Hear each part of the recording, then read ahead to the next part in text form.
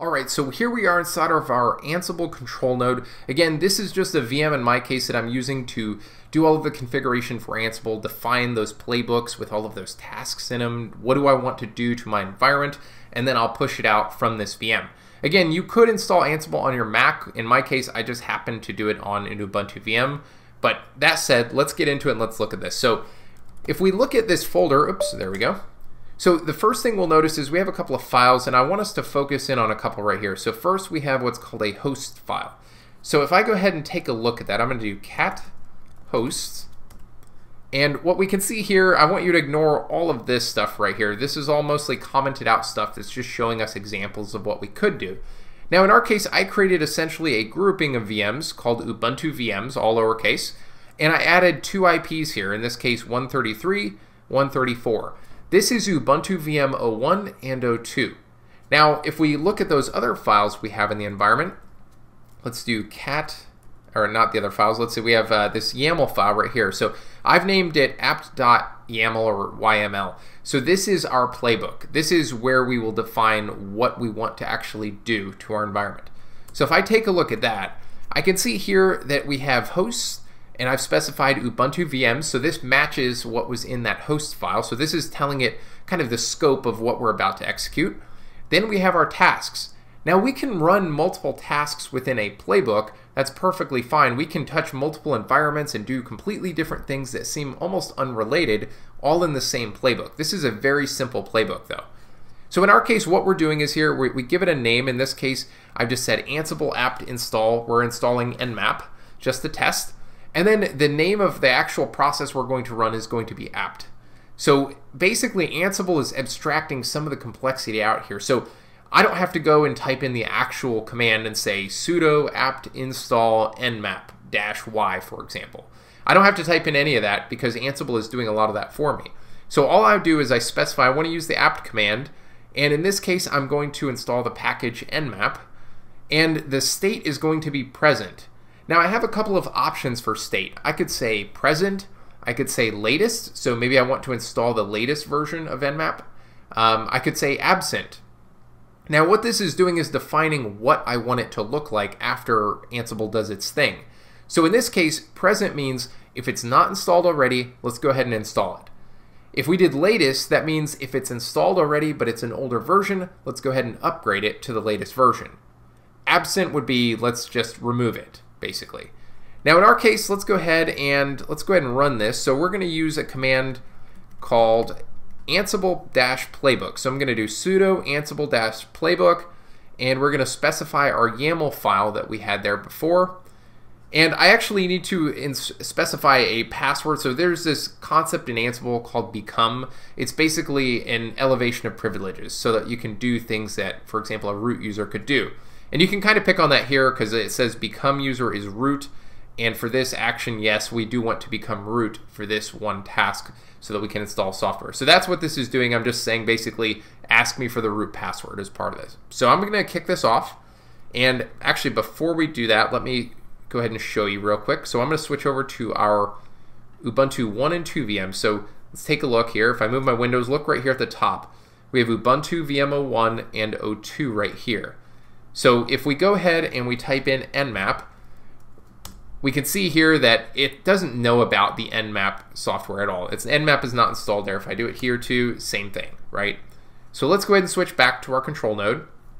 And I'm going to go ahead and throw my password in here. And what we're going to do now is kick off this playbook. So this is going to, let me not typo that, there we go. This is going to now go through, reach out, SSH into those VMs, and make sure that nmap is installed. So that's what it's going through right now. Alright, so this is kind of interesting actually. We had a failure, and I want to walk through this because this is actually good that we see this. So we can see here kind of a summary that we made a change to 134, which happens to be VM02, and we had an error on 133. It says timeout waiting for privilege escalation prompt. So that's interesting, but if we go down here under play recap, we can see here that basically changed equals 0 means we did not change anything on 133. We did make a change to 134, and we can see that we had a failure on 133. So I'm going to go ahead and run this one more time just in case we had some kind of temporary issue with that other VM. while we're doing that, we're going to switch over to these VMs and we're just going to verify that we did install it, in fact, on O2. So if we run, this is O1, so let's go ahead and check that. As of right now, this should not be working. There we go, it's not. Now let's go ahead and check O2. So it was successful the first time we ran it, so this should be good. And there you go. I get the prompt for Nmap, so this is giving me all kind of the help information if I want to understand the syntax of Nmap. But the point is, it is installed here. So I'm good with O2, so I'm going to actually minimize O2 for now. And let's go ahead and wait a second for O1 and see what happens here. Okay, so it looks like I ran it again and we got the same failure. And I suspect what's happening, so this timeout by default is looking for 12 seconds. So I'm going to go ahead and fix this real quick. I'll do sudo nano ansible.config. So we can actually change, there's a timeout somewhere in here. Let's see if we can find that really quick.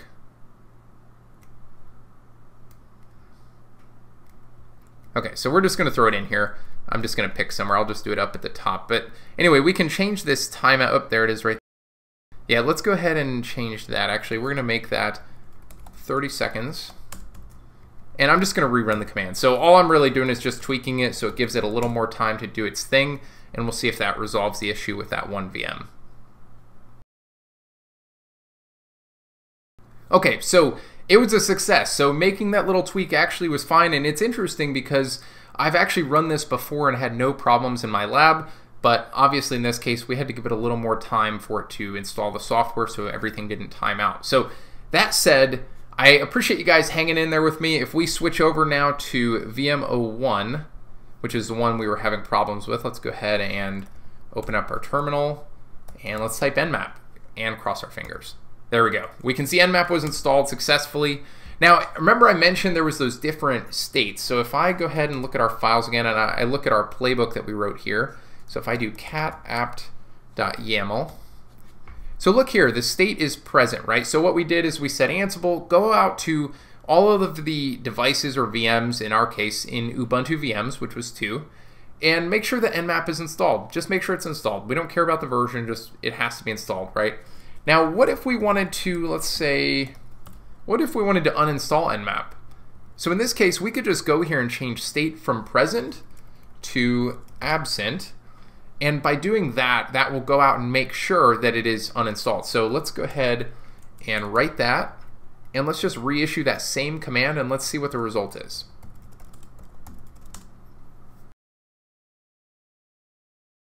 Alright, so it looks like this was successful. We can see here changed equals 1 for both of those, which means it should have succeeded in uninstalling Nmap. Again, let's go ahead and just check one of them. I'll go to O1 and we'll run our Nmap. There we go. So it did uninstall Nmap, but here's the interesting thing, right? So we uninstalled Nmap and we have this playbook set to make sure that Nmap is not installed. Remember I talked about configuration management? How can Ansible make sure that, in this case, Nmap is always uninstalled, for example? Let's just use that as an example. Well, in this case, let's say an administrator comes in here and they go sudo apt install Nmap. Alright, so an admin came in here and they installed Nmap. We didn't want them to, but they did. But now we have this process. We can run Ansible, we can schedule these runs of this playbook, and we say, okay, you know, I'm going to run it every 10 minutes. So in my case, I'm kicking it off manually, but let's just say this was a cron job or something, for example. So it would run and it would do its thing automatically, and what it's going to do is it's going to find that Nmap is not installed on one of those VMs, but it is installed on the other because we just had this, you know, this brand new admin come in here and they installed it and they shouldn't have, right? So in this case, if we go over to O1, I'm going to open it up here, but it's still running. Alright, so you can see what happened here. Look at this. 133, which is VM01, change equals 1. So it removed Nmap there. But for our VM02, we never installed it again. It was uninstalled already, and basically Ansible came along and said, okay, you look good. You didn't have Nmap, so I don't need to do anything with you. So if we go over to this VM right here, where we just installed Nmap and we run that command, we can see that Ansible did in fact uninstall it. So that's all there really is to it at a very high level. I know there was a whole lot in this video. I know we had a couple of minor speed bumps and I had to adjust the timeout. So I appreciate you guys hanging in there. I like to show that stuff because you might run into similar things, so it's good to know where you can go do that. That said, in the next couple of videos probably, we'll start getting into actually automating NSXT with Ansible. So we'll talk more about some of those Ansible components while we're doing that. But that said, I hope everyone's staying safe and healthy. I'll see you in the next video.